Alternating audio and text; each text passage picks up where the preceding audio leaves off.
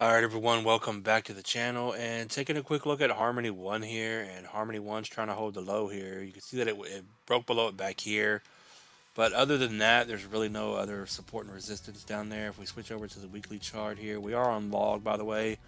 You can see that I have a purple line drawn here, but it's right at the 1618 over on the daily chart. So 012 is probably going to be your bounce point if you lose the low here that you've been holding for a while now. So it's just been consolidating here.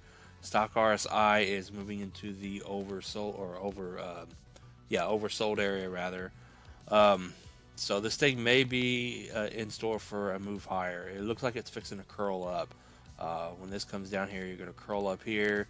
You're holding the low here that you've been holding, like I said. So 018 should hold. If for any reason you lose 018, like I said, the macro support down here at this 1618 should hold. So if you do lose 018 from where you are right now, you're looking at a potential anywhere from 30 to 31% move down here to 012. But I'm thinking this is going to hold for support and you're going to move higher. So if that's the case, the 786 is going to be your first support turn resistance. So you need to get back over 021. So from where you are right now, you're looking at your first resistance at about 12.5%.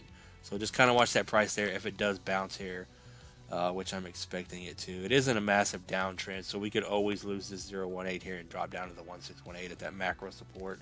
So just keep an eye on that price. If you lose this support, then that's definitely on the table. I would say that's what you're going to hit next. Heikin-Ashi candles.